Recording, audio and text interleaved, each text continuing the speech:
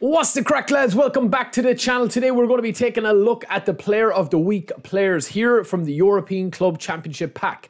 We're going to be doing a review, and of course we're going to be opening up as well. This is on my Road to Glory account, so I hope we do actually get De Bruyne. Let's crack on. So De Bruyne is obviously going to be the main attraction here. Luis Alberto as well is a good player. He's got the booster. London, obviously the goalkeeper. You get 3 chances at getting these players. Now lads, I will be honest, man. At this stage in the game, right, these players are kind of for newcomers. I've said this before and I'll probably end up saying it again. I know the boosters do make a bit of a difference, but the likes of Pedri, Marquinhos, there's been better versions of these cards out.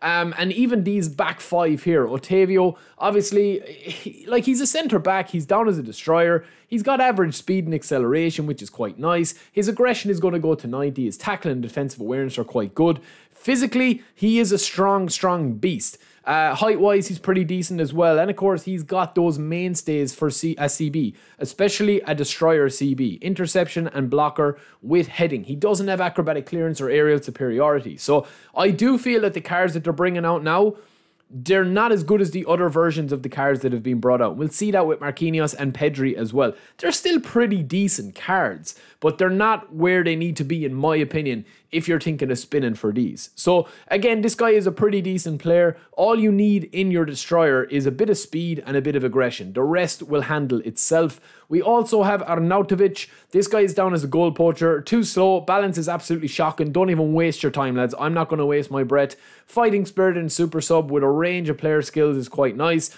But honestly, these type of goal poachers are a dime a dozen in the game now. Unless you really have your heart set on playing with this Arnautovic card, I would say just don't bother, man, if you do spin him. Obviously, you can't choose who you buy, but I wouldn't even bother playing him, man. Matson as well, we got him on our main profile. Down as a whole player, bags of tricks, bags of skills, very nice stats as well, apart from the balance. Like, again, he's just kind of an okay card. I mean, he's got a bit of a dodgy hairdo as well. He looks like something out of a rock band or something, man. I don't know. But he's down as a whole player. His form is standard. His weak foot accuracy is very high, which is quite nice. And he's going to be slick to handle as well because he's got that height to weight ratio, which is nice. But I'm not going to spend too much time on these, lads. You kind of know what you're getting with these cards now. Luke de Jong down as a target man as well. And he's got the little side swept hairstyle there. One touch pass, true passing, captaincy, super sub, first time shot, acrobatic finishing, heading, is bagging in goals over for PSV at the moment. Scored another hat-trick there. That's why he got this Player of the Week card. But lads, honestly, man, these cards right now, these target men cards, unless you are really playing to their strengths, there is honestly no point in actually using them. Like, and I'm not saying that, this is coming from me who plays with collar quite a bit, and you'll see I'll be dropping an unbelievable video the weekend where we were live streaming and we had an unbelievable result with Collar and Giroud up front. But this card, lads, as a target man, is just, it's not going to cut it, man. The balance is too low. His tight possession is terrible. You can't train him up other than a target man. And you can buy players for GP. So again, if you're going to be spinning for any of those 6 players, and I would probably include Osimhen in there as well, just don't bother. Now, if you're spinning for Luis Alberto, Diaz, Marquinhos, Pedri or De Bruyne, I would say that Marquinhos and Pedri have had better cards before. Just to kind of look at Oshi here, Osimhen is a very poor card in the game, lads. I know he looks cool with the Batman mask. Honestly, I swear to God, man, he is so bad. He's so bad. I just can't understand why he's so bad in the game. Obviously, I know he is bad because of his tight possession and balance. You can't dribble with him. Now, here comes people in the comments saying, oh, I score a hat-trick a game with Osimhen. I'm sure that you do, man, the same way as I can score a hat-trick with Collar as well. But he just is so clunky, man. He's so clunky, it's unbelievable. Vlahovic is kind of a similar one in the other pack as well. They're kind of similar cards, you know, they play similar. And I know people that do like to play with Vlahovic with the one-touch pass booster there, that he's a beast. I did do another review on that, so make sure and check it out.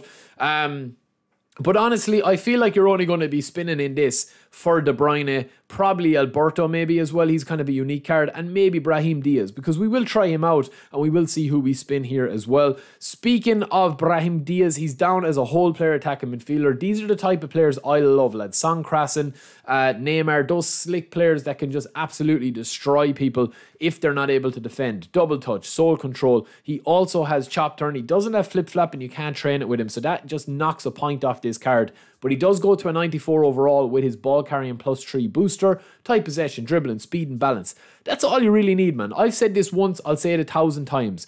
Very uncomplicated. If you want to run and gun with players, have their tight possession, their balance and their acceleration as high as you possibly can. That's all you need to worry about. If you're going to be taking your game to the next level, you're talking about learning other mechanics and stuff like that. But for most players, that will get you by from your centre midfielder all the way up to your centre forward if you're looking to run and gun. If you're playing target man, it's going to be different.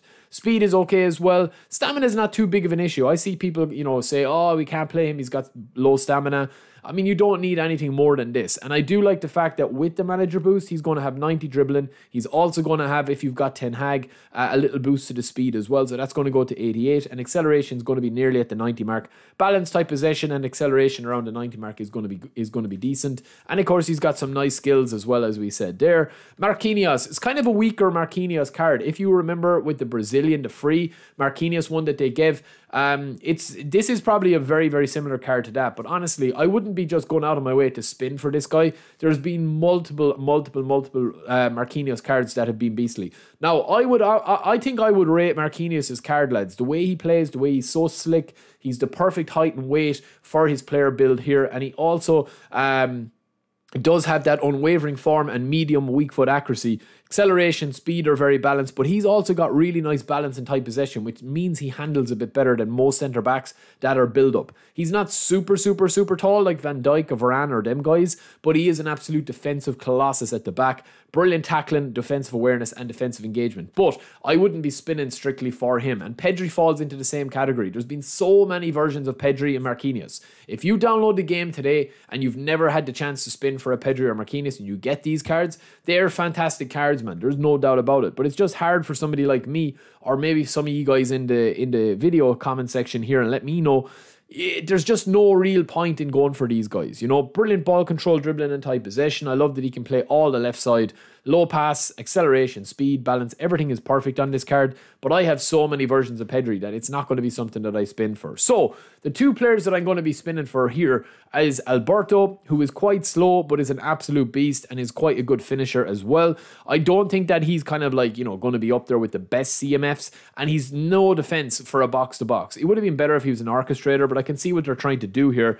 Unwavering form, high weak foot accuracy, nice player skills. He's get the technique +3, max +3 with the level A update, and he's usually on A rating as well. It's a nice card, but I think it's obviously going to be suited more as an SS or an AMF. And then we have De Bruyne, who falls into that category as well. So kick and power is very nice. That gets a boost. Physical contact gets a boost. Finishing gets a boost. Ball control gets a boost. Kevin De Bruyne, one of the best players that has ever graced the Premier League. Unbelievable. And I think that this is the card that I really want to test. You don't need to say too much more about De Bruyne, lads. Look at the ball control, the low pass, the tight possession, acceleration and speed. If you're playing him as an AMF, you don't need to worry about that. So, goalkeeper again as normal. It's just not worth using him. You can get better GP goalies. We're going to spin.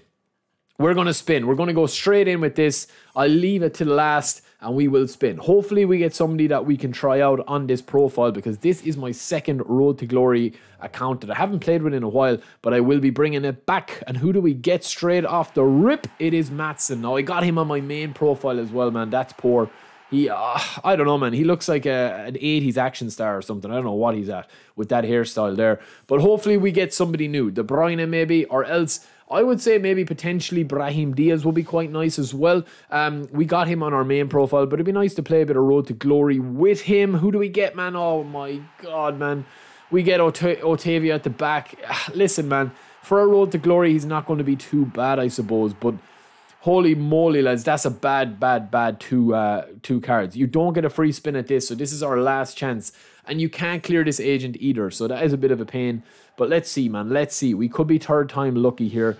It might be De Bruyne. It might be Diaz. Let's see, man. Let's see who it is. It's nobody. Oh, it's Luis Alberto, man. Okay, so we do get a booster. We do get a booster. We do get somebody that we can actually test out. I think we got Brahim Diaz in our main profile as well. But De Bruyne eludes us, man. He eludes us. We didn't get him in the last time he was up as the booster either. But yeah, I mean, we'll see, man. We'll see if we get him in. But that is it, boys. That is it for me. I will be back today streaming. And of course, check out my other Player of the Week review as well, where we did the worldwide one. Did we get the Modric card? Who knows? Only you'll have to watch and find out. But we'll be back streaming today. Until then, don't forget to subscribe, and I will talk to you in a bit. Peace.